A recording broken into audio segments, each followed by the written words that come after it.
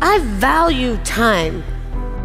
It's deadly when you're sad, short when you're happy, endless when you're in pain, and long when you feel bored.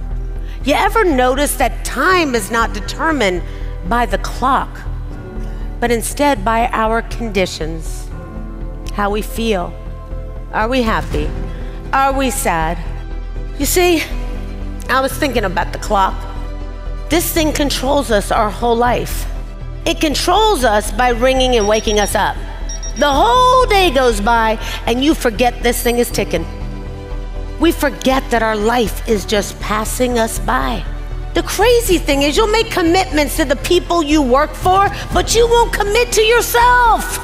We know how to laugh, we know how to cry, we know how to clap. But do we know how to live? You gotta start dictating the terms of your life, guys.